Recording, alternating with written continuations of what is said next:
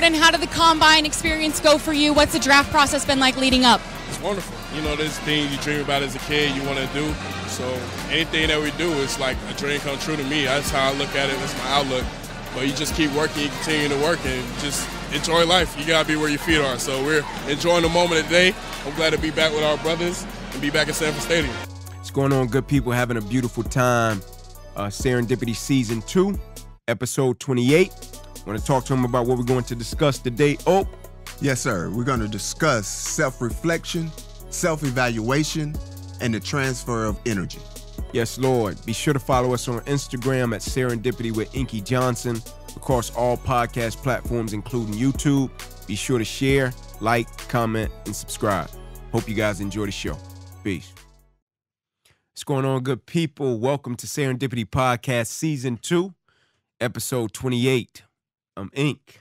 I'm Oak. How you feeling, Wazo? Oh, man, I feel pretty good. How about yourself?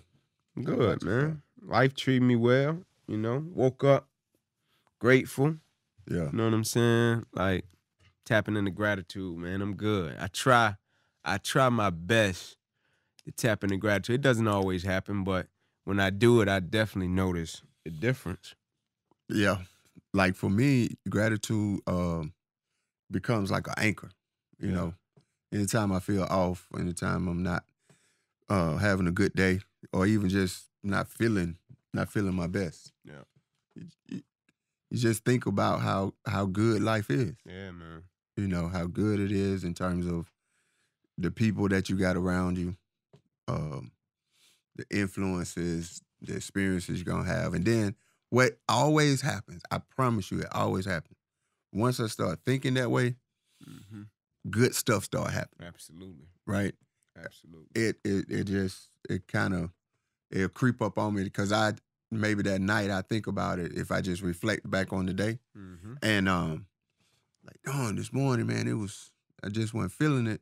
Then by 11, 12 o'clock, something may happen at school, or if the weekend something happens, get a phone call, have a great conversation or something that just is uplifting. No doubt. But it starts, with the notion of expecting it, expecting to have good moments, expecting to have a good day, gratitude in advance, not waiting for it to happen, but having the wherewithal to be on the front side of it. That's the strength, that's the beauty, that's the freedom that we all have the opportunity to do.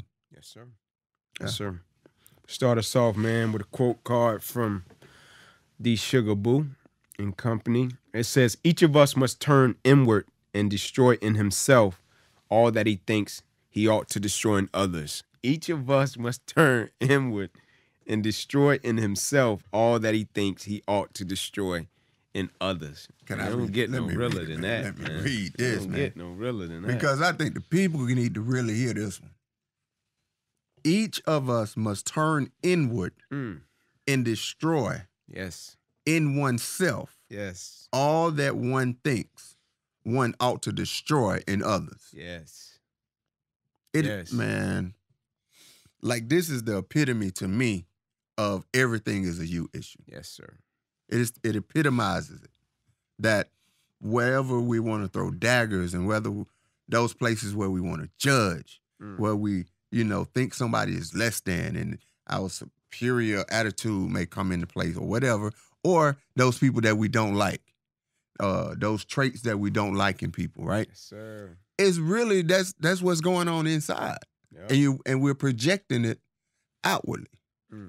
So every time you feel like you upset, every time you feel like somebody has done something that you don't like or that pisses you off, if you will, just think about it. Just stop and think about it for a second. That's the thing that you don't like about yourself. That's the thing that is disturbing you about you. And you may have masked it. You may have put the lipstick on the pig enough times to where you almost think it's cute. Yeah. But in reality, that is you really just saying to yourself, that is your spirit saying to you, I got to change this. I got to be better than this. I got to do different than this. Absolutely. But what we'll do is we'll put it out there to other people. And once we see them change, right, then it gives us the motivation. It gives us the inspiration to change. But the other side happens too. When we put it out there and say, somebody, you need to be a nicer person. Yeah. And when they are not, when they refuse to be a nicer person, that gives us license to be a hard, mean, despiteful, whatever person within ourselves. So either way, when we're projecting it, the reaction that the other person, the other people, that society, the reaction that they have, that gives us permission to respond the same way. That's good. So it's almost like we're being a coward. Yeah. Or being a follower. Like the true definition of a leader is that you walk on something that you know to be right. You walk on the convictions of your heart. Absolutely. Then other people are going to feed off of that energy, and then they're going to follow it. Yeah. They're not following you, they're following your energy, because all you're doing is inspiring them to look within themselves and gives people permission to change, to be better. Absolutely. But it also gives people permission to be a butthole or to be rude or to be arrogant. Either way, people are looking at you for permission to be however they want to be. Yes, sir. So each of us must look within ourselves and change those things that we think should be destroyed in others. Man, it's when I hear that, I think, don't throw stones if you live in a glass house, man. You know what I'm saying? Like, I look at everybody in the world. We all live in glass houses. Everybody. That's what I'm about to say. Everybody lives in a glass house. Everybody lives in a glass house. Don't throw stones if you live in a glass house. But also, I feel like one of the hardest things to do in the world is to work on yourself, to humble yourself enough to work on yourself. It's like when they say with coaches, you can't be a coach and be uncoachable. Right. You know what I'm saying? Like, you can't be a coach and just always be right and not be coachable. You know what I'm saying? Because people got different perspectives, different angles that they see things from, right? And so when you think about working on yourself, when you look at a person and you get ready to judge or speak about a person in a certain manner, you got to also stop and look at yourself. It's like when you teach kids, when you blame and you point at a person, the other three fingers looking right back at you, right? And so when you talk about staying steady in terms of the pursuit of growth, staying steady in the pursuit of being a better person, one of the most challenging things for us as people to do is when you look at a person and you acknowledge a certain behavior, is to look in the mirror and look at yourself and acknowledge the same behavior. Yep. That's one of the most challenging things for us as people. Because when you look at yourself, you got to acknowledge, like, nah, I ain't there yet in that area. Nah, I need to grow in that area, right? The constant pursuit of self-mastery is what we're speaking of. And so the next time you get ready to judge and point out flaws in another person, don't throw stones when you live in a glass house, baby. And a question I got for you. Yes, sir. Or just your thoughts on it, right? What do you think the ultimate teaching is? Like a great teacher, what are the characteristics you think that makes a teacher great? And when I'm saying teacher, not necessarily in the classroom, not on the ball, not necessarily on the ball field, because in any arena, could be a CEO, could be a parent, anyone. Like, what makes a great teacher? I think what makes a great teacher, one of the things is experience, but I think also studying and having the courage to study what you don't understand, right? And so if I say I'm a Christian and I'm not Muslim, but having the courage to study Islam, having the courage to study Catholicism, right? And so even when I have a debate, it's a well-balanced debate, and I'm not just arguing from the standpoint of, oh, I believe this, and you believe this, so you're wrong. No, I got a well-balanced perspective, well-balanced debate, because I've studied other things, but not only studied it, I'm open to hearing other people's perspective about why they believe in what they believe in. It doesn't make either one of us right or wrong, but I'm open enough and I have enough experiences and I've studied enough to have a well-balanced debate. And so I think what makes a great teacher is experience, but also having a foundation to where you've studied. And if you haven't studied, having the courage to be open to hear one's perspective about whatever it is that they feel or they stand on. Got it. What about you? From your background in education and the several angles that you've attacked it from, what do you think? You know, you probably can finish this sentence. A lot of people will say, do as I, what they say? Do as I say, not as I do. Right. Right?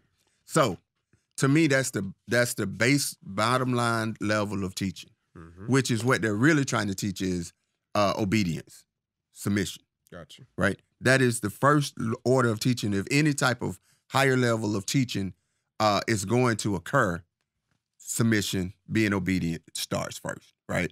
Then you have the second level is, which is when you're able to show someone. Right. Like you live the life that you sing about. You live the life that you talk about, right? That's some higher level teaching. When we always say, when my words and my actions match. Right. You walking in high integrity, right?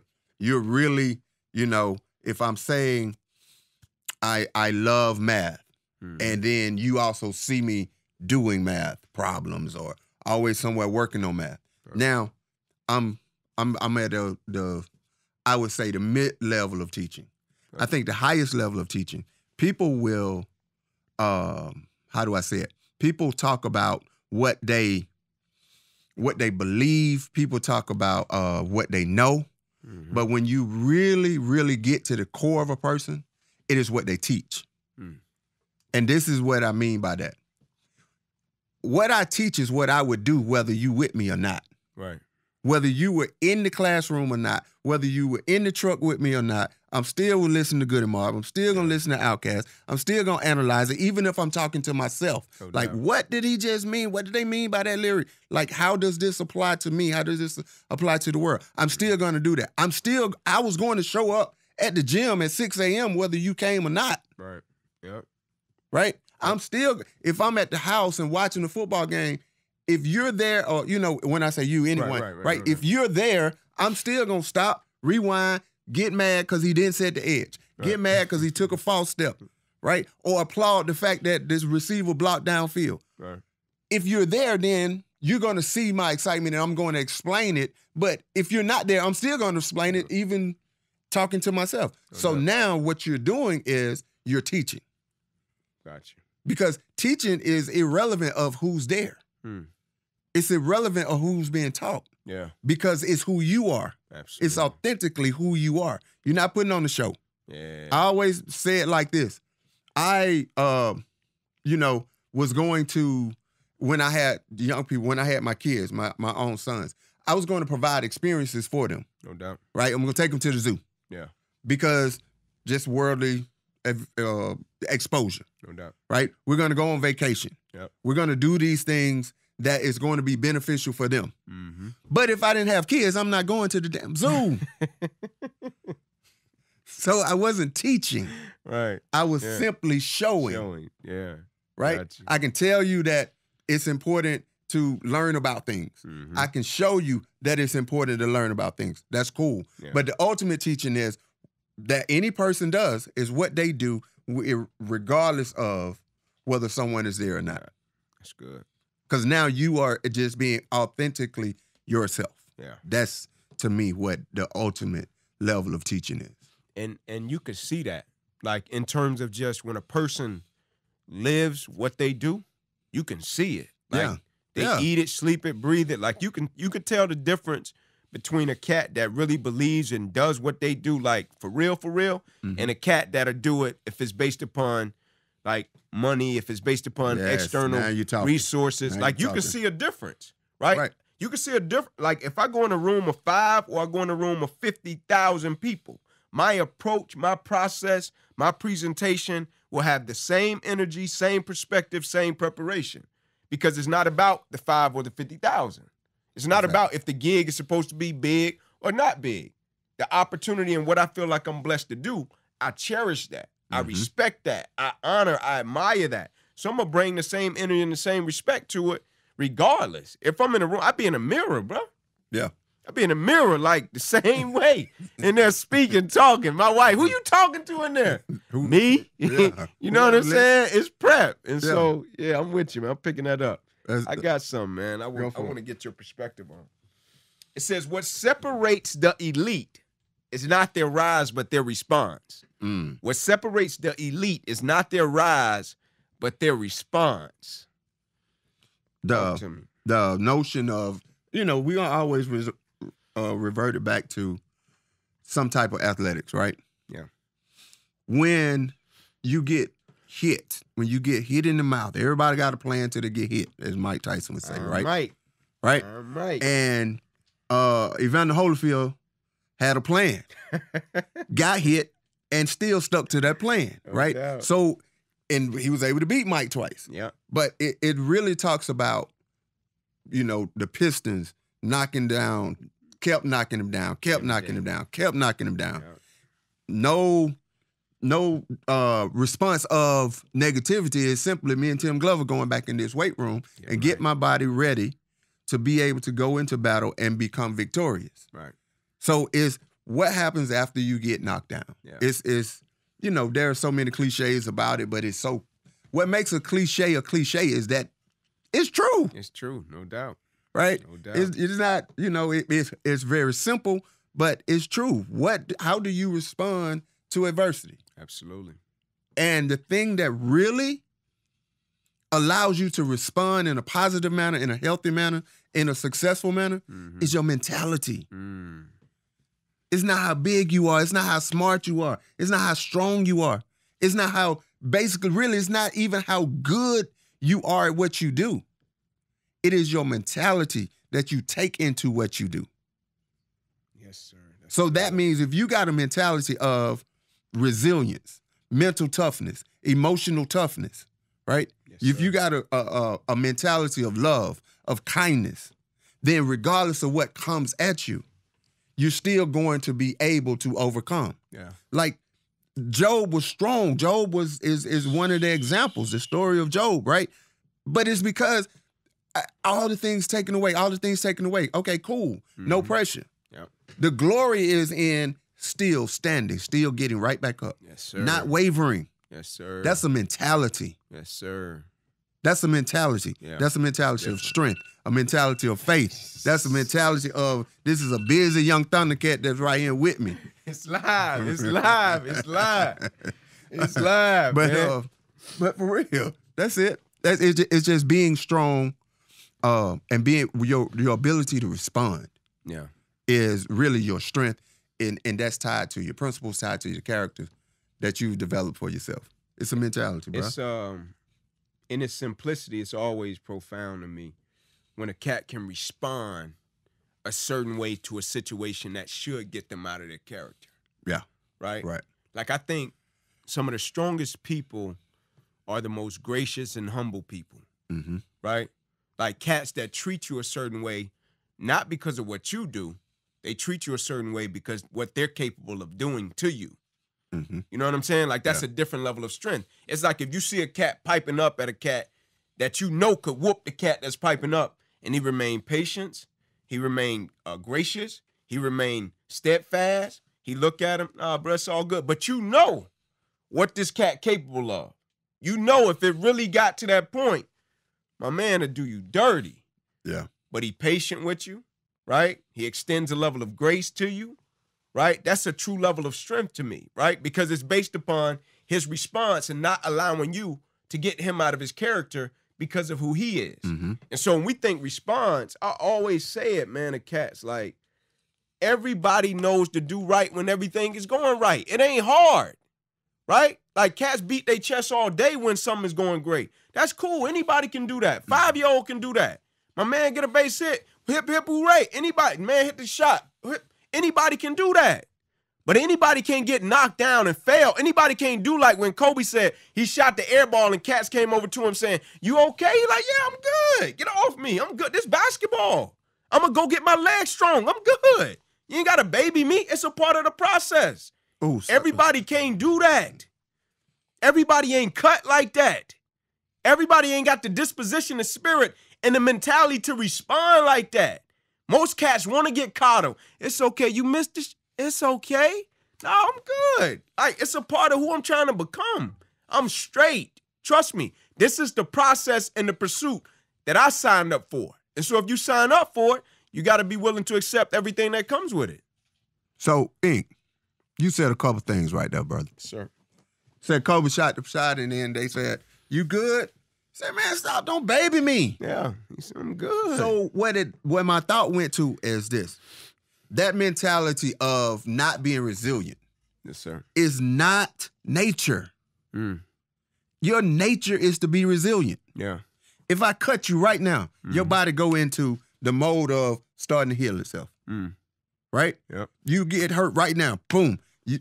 We just were talking about my man that lost his leg, the pilot. Yes, sir. And what they do, they close his eyes, right? So he couldn't see it. Yes, sir. Because if he would have saw that his leg was gone, then nature, right, would have sent through him a level of panic or whatever would have happened, right?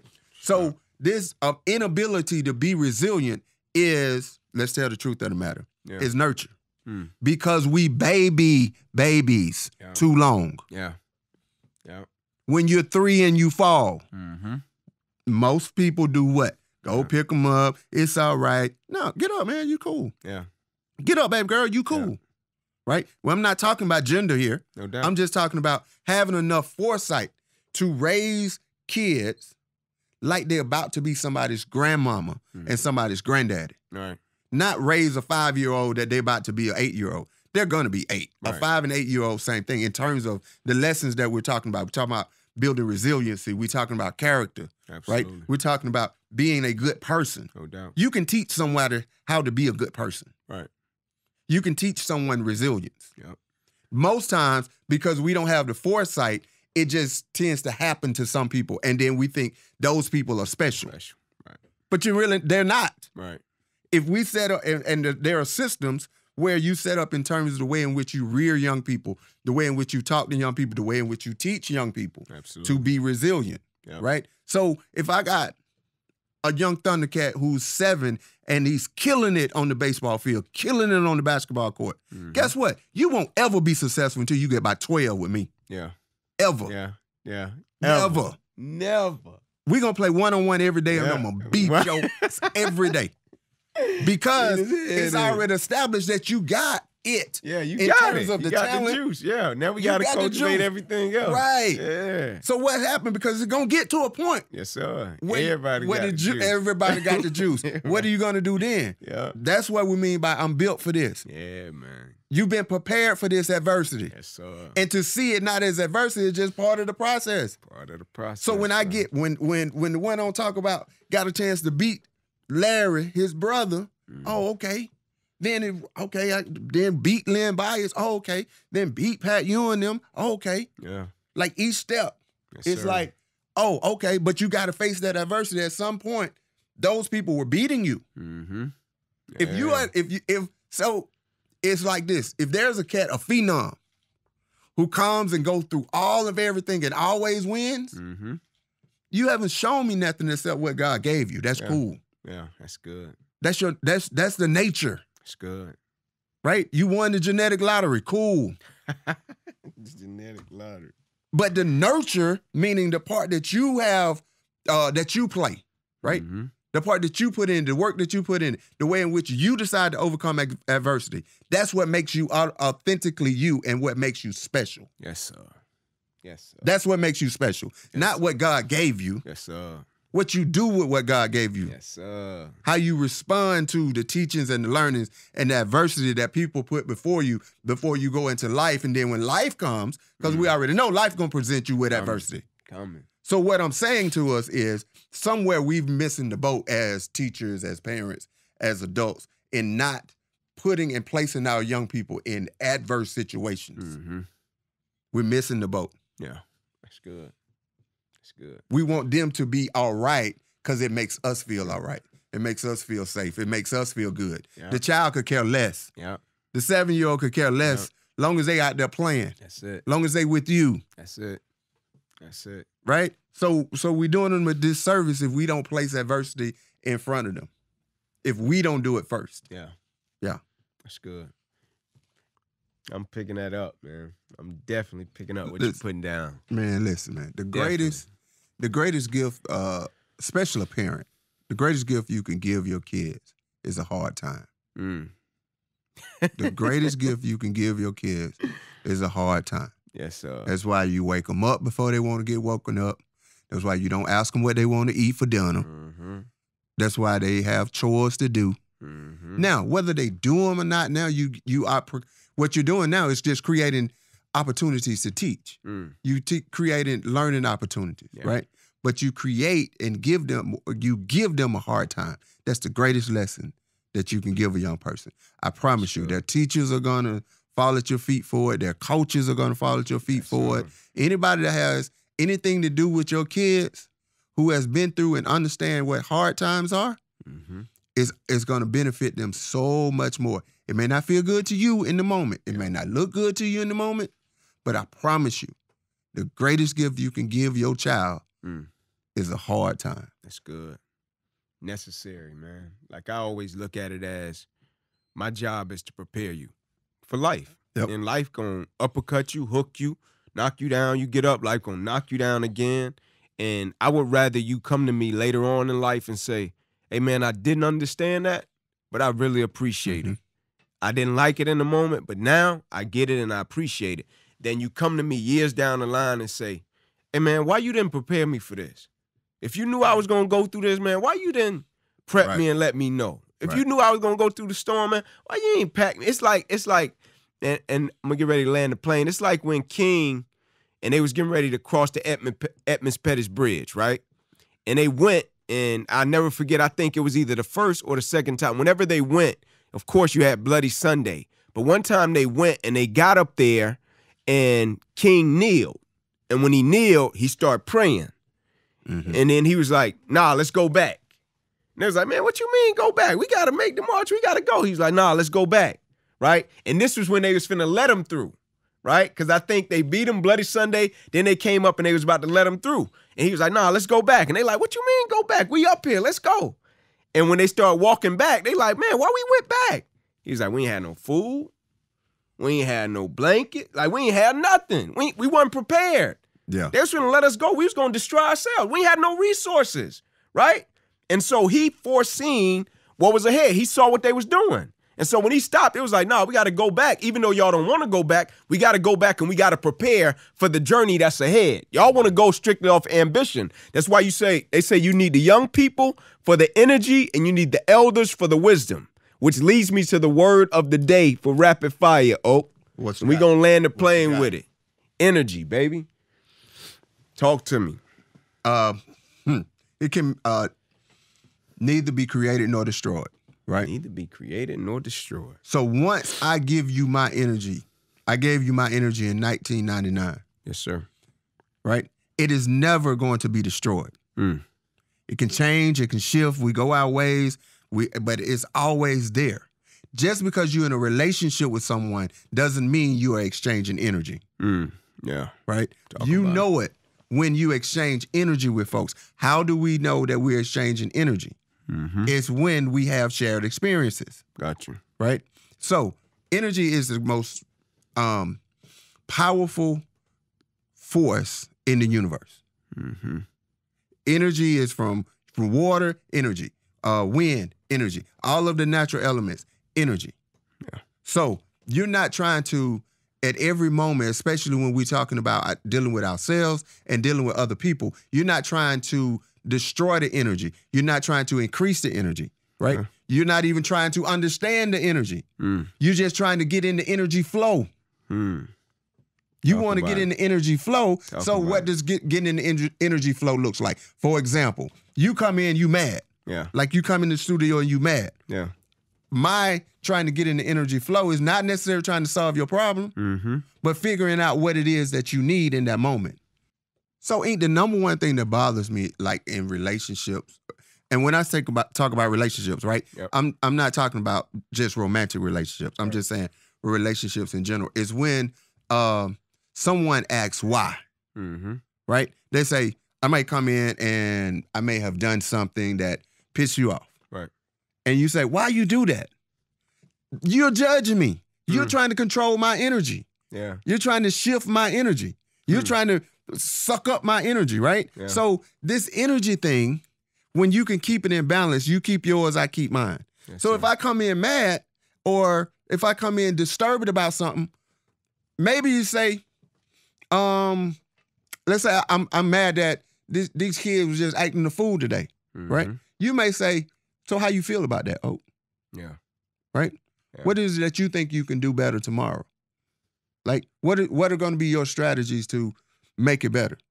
Meaning, you're not sucking my energy. Right. In fact, you're feeding me. You're feeding my energy. You're forcing me to be a better me. No doubt. There's no judgment in that. It's good. You're pouring into me. It's good. You're pouring the energy into me. It's good. Right? So the energy thing is so powerful, bro. It's so powerful. Yet when you're able to be with someone and be in the presence of someone and that energy has this balance, that's where your peace lies. That's why a lot of people they think they like being by themselves because they don't have to have that battle of energies. Yeah. Right? Yeah. Yeah, that's good. But the objective in life, though, is to be able to balance and be in balance with your energy and anybody else's energy at any time. Because remember, we started out with each of us must turn inward. Yes, that was sir. the first part of the Sugar Boo card that we read today. Each person must turn inward. That's where you find the balance of your energy. And once you find the balance of your energy, that's when you're able to generate and create your peace. That's hey, man, ain't nothing left to say. Pick that up. Pick up what he putting down. We appreciate your ear. We appreciate your time. Man, we doing it right. I got to dap you up on that. We out of here, baby. Peace, man.